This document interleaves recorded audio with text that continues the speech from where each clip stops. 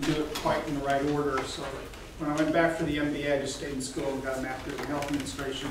Then I stayed in school and got a master's degree in informatics. That's where I gave up for a little while. I want to get a law degree. It's just a question of whether I'm going to live long enough. But you know, you get in school and you just, you know, it's like this environment here. You know, it just gets so exciting and wily. Somewhere in that process, someone at Anderson figured out, oh my goodness, we don't know anybody that has 3 master's degrees and an MD, so we might as well put them in charge of something. And most of my last few years have been dealing with the Affordable Care Act, because when we saw that come out, we said, oh my goodness. It's kind of like, for some of you in the room, I watched that entire Sunday where it got passed, some might say rammed through. And remember, Nancy Pelosi said basically, just vote on it. You don't have to read it. Read it later on. You know, just pass it. Well, we were actually one of those who actually read the whole thing, and so we had an aha moment and said, "Oh my goodness, there's things in here that people better know." So let me go around the room just a second because I want to title this. Tell me just kind of your name, what you do, and if it's healthcare in any way or not. Pankaj, entrepreneur from Houston in the analytics space. How many? Do you own a company or do you have employees? Yes, we have. How many? We have close to 100 employees. 100. Okay, you'll see why I'm doing this in just a little bit. Okay? Kathy, founder and CEO of Medifund, and we are building the patient referral community for physicians. And we are here in the platform, and we have about 20 employees. 20. Okay, that's another kind of magic number. Okay? Olga Rodriguez, healthcare consultant. I'm re-engineering my little company. So it's You're the sole employee? I am, yes. That's another magic number I'm going to write. I'm not going to write down all these numbers. I'm just kind of grouping them a little bit, as you'll see. Yep. Colin McKay. I have a health tech startup. I've got 3 part-time employees. We developed a product for restraint and seclusion prevention in the psychiatric space, and we're looking to see how Obamacare is going to help us formulate a value proposition. If there's a business model there. So I'm very interested in We also develop a lot of products for health literacy, decision support tools, optimizing the clinical process,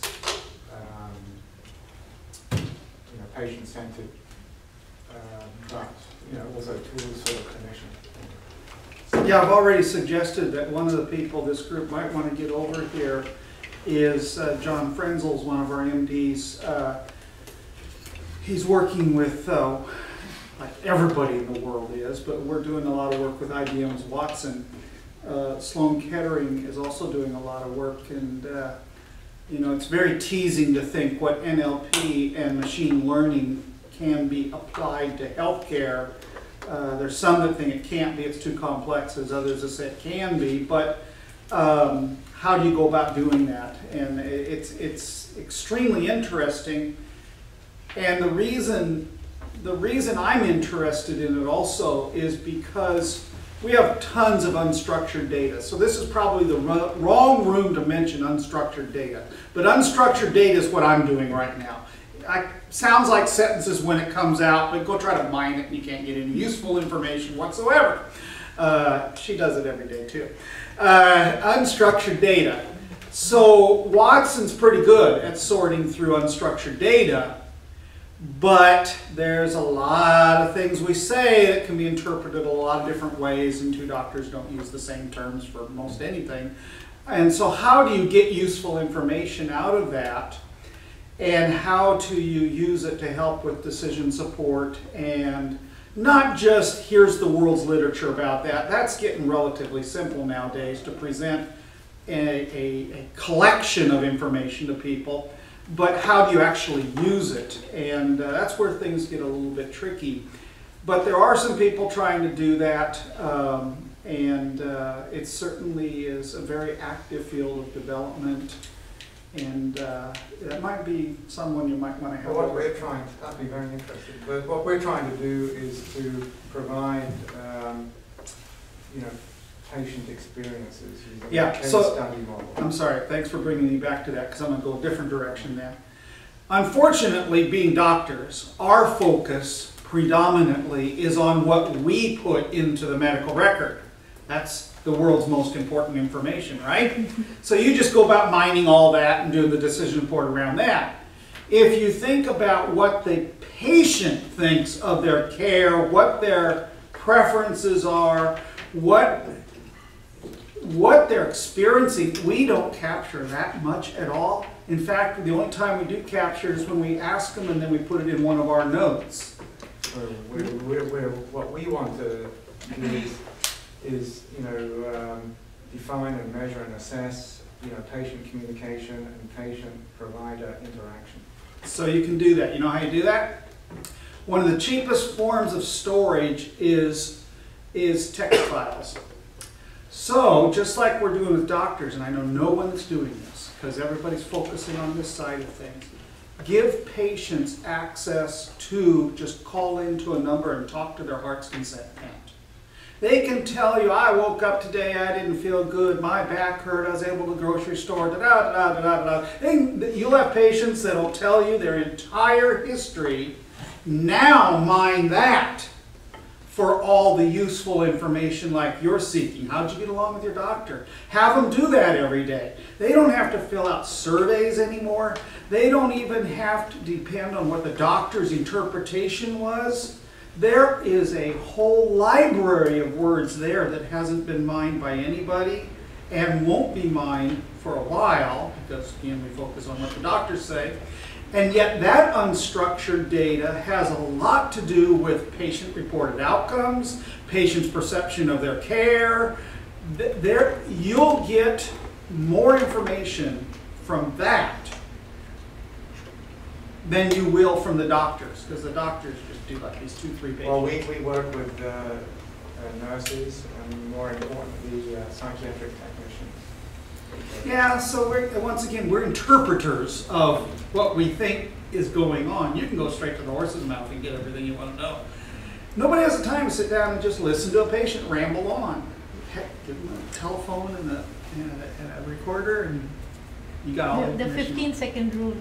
What? The 15-second rule, right? Yeah, I mean, you know, that's right. We click them off after about 15 seconds. Well, here, they'll tell you how their whole day was. And if you really want to know, I mean, that could be applied to a lot of different fields, you know. Angie's List and things like that are rather archaic technologies to type all this in and provide feedback. But there are people who just love to talk and capture it and then use it. Yeah. Yes, Michael Wang. I'm from Taipei Economic and Cultural Office. The function is like consulting. And I come here because Dr. Pama invited me to come here, and I'm also interested with the biotechnology industry. Okay. Ashish Patel. I work in a couple of startups here. One's an open data initiative. We use referral patterns to build ACOs and pre-formation. And we also inform kind of a strategy for hospitals. We're with 3 partners. How many employees you got? There's 3. Hey. Hi, I'm Duke. I'm currently a consultant for an oil and gas company. Help the company align with their business with technology. Why am I here with life science and all this? Because I find it to be, you know, I hear a lot of good things, and it's more sexier than oil and gas. But honestly, I do see that. But you know, like big companies now, they're encouraging their employees to towards wellness, you know, better health, because it's better, you know, healthier employees are more productive, less insurance costs, and things like that is important to the company's bottom line. So I see that as a trend as well. How many employees you have? About 5,000. So you're talking, yeah, okay. The company, of course, not me. Yeah, here over here. Okay. Oh, go back here first. Yeah. Oh, I'm Shashik Ved. I belong to the middle group. We basically organize conferences, and that our focus is Asian countries. Ah, how big's your group? We are here 7 people, but wherever we go, we organize. Employ the local coordinators to help us in our conference. Okay. Back here. Robert, I'm a CPA, and last year I'm a partner in Forte Group, and last year we merged 4 medical staffing companies, so that's kind of why I'm here. My name is Douglas Doltan. I'm the CEO of CRG Medical. It's a company here out of Houston. We deal in patient safety evaluation systems. We just won the ONC award for patient safety evaluation systems, where we actually can take information from a CCD, automatically populate the common formats. People don't know what that is, but the common formats are from the HOQ, the Agency for Healthcare Research and Quality, for patient safety organizations. And you mentioned the Affordable Care Act. Well, one of those things that are in there that Nancy Pelosi said we will find out later is that for the health insurance exchanges, and there's a line in there on page 34 that says that in 2015, January 1, 2015, that means it has to be in place next year, that insurance or health plans that are involved with the health insurance exchange, that have hospitals as customers with 50 beds or more, they have to have a patient safety evaluation system in place, or else they cannot pay them for the insured patients that they're seeing, and they have to be able to send that to patient safety organizations. So we use NLP to find unstructured data from the electronic medical records and automatically populate the forms at a click of a button, and the award we want is called the purple button. And so just like the blue button from the VA is for patients to get the information from the medical record, the purple button is to get physicians to record events or send events from a CCD document, a continuous care document, which has all the data. To get certified as an EMR, you have to be able to produce a CCD for sharing information, and we populate this automatically so we can create more knowledge. And the reason why we do that is the Office of the Inspector General says that 14% of the knowledge that is inside the medical record is for patient safety and should be reported out as used. So 86% of the knowledge that we already know, that we're talking about the explicit knowledge that's in there, that may be in structured or unstructured data, is not used for recruiting healthcare. So we're only learning from 14% of our knowledge. That's probably certainly true. So here's someone who actually read the act and saw an Not the whole act, just what I need to know. Saw an opportunity. Yeah, good. Hi, I'm Timothy Arnez. I'm actually a student at the Wilson Entrepreneurship at University of Houston, also a double major in MIS. Why I'm here, both my parents are nurses and my sister's a nurse now, and I kind of want to build a company or a business that's centered around the medical industry and nursing informatics as well. So Good. Lots of opportunities. I'm Kanal Singh from Indian Army. I recently came to Houston. Presently, I'm a legal and financial advisor of Platinum Houston. Here, we're just saying kind of who you are, what you do. Okay, I'm Paul, and I do absolutely nothing. Yeah, that's good. So I'm looking for That's ways a great to job to get paid for too. Thereby, I want to eat every once in a while, so ways to make money on Obamacare, and so it doesn't be such a pain in my ass. But effective ways that the IT industry can utilize what is existing in their arena, from oil and gas to other industry verticals, and how that marries up with where the regulations are and how Obamacare will create opportunities for that industry. Yeah, good. So I'm Jacob Shea. I started Broward Care Research and 0 employees. 0 employees, that's good. Hi, I'm Nobody can file an HR complaint against you. I'm Manat Khan. I'm a software developer, and here to learn about Obamacare. I hear that technology is a big component of Yep. to get to the point where the results that it wants to achieve, technology is a component of that. So It is. It is. I'm Dimitrioulianis. In the morning, I'm the chief medical physicist for Texas Oncology, US Oncology. The company in the Texas side has approximately 1,500 employees. The corporate side has approximately 200 employees. That's in the morning. And in the evening, I try to see how I can make particle therapy a little cheaper. Particle therapy meaning try to treat a cancer with radiation, not the regular way, the X-rays, another way. That will be comparable in cost with current radiation therapy as opposed to between few to 10 times more expensive. And you can go and see it here because we do have one. The site company has 3 employees. You know what I did? So nobody's anybody unless you failed at a few things. So I have failed at 2 electronic medical record implementations. We're trying our 3rd right now, but one of the ones I failed at was iKnowMed, because culturally we were not ready for an electronic. Thank you very much. Yeah, I know iKnowMed better than anybody knows iKnowMed, because we used to It's sit an down esoteric joke. So. with the programmers all the time and trying to improve it. But we weren't culturally ready for it, and so Texas Oncology adopted iKnowMed and use it every day, and do a pretty fair job at pulling outcomes type data out of it. I'll send you the bill for the missing hair up here. But all in good order. Yeah, I spent many days out in Berkeley with the programmers, and it just failed. Ron, yes. Before we start, what was the name of the person who is implementing, or rather who's dealing with the Watson? John Frenzel, Frenzel. He's, we just this year appointed him as something that most people have called Chief Medical Information Officer. We never really had one of those before, and he's an anesthesiologist, but a very smart informatician too. Probably those two get along real good. And he's been doing a lot of that work and talking with lots of people.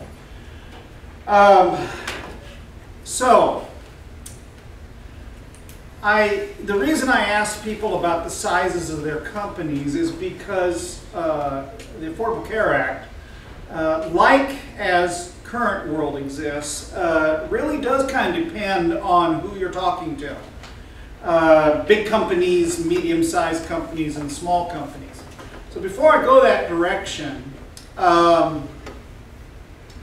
somebody happened to know what, well, this could be a lot of curves, but let's just draw it something like this, and this.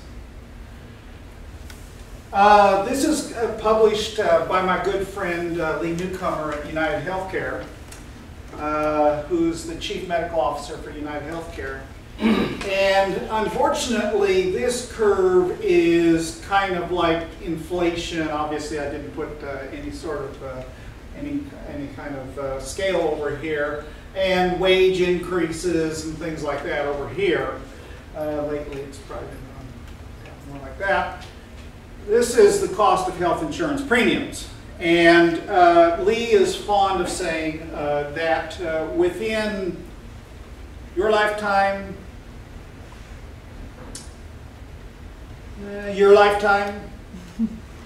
your children will not be able to afford health insurance. You won't have it. In the United States. In the United States. Right now, we spend about $10,000 a year per person on healthcare. And most of the rest of the world, that's somewhere in the order of half of that. And you would think that for that kind of spend, we would have superior outcomes. And yet, of course, if you look on darn well, almost every measure of public outcomes, meaning life expectancy, immunization rates, death mortality, infant mortality rates, et cetera, we're like horrible. We're always near the bottom of the charts. And I know that's a commonly cited beginning, But boy, you put those two together and it's a pretty cynical outlook as to what's going on. One of the reasons I don't like the term Obamacare is because Obama didn't have anything to do with that. That trend was going on already. Now, again, I warned you that I grew up in a state called Nebraska, which is about 3 states north of here. Very conservative state. Boy, if you're a Democrat there, you're a lonely person. It's a very Republican state. Haven't voted for 30 years, so even though I kind of grew up a Republican and thought I was a Republican for most of my life, I'm one of those people who actually, as time has gone on, has gotten less conservative and more liberal. And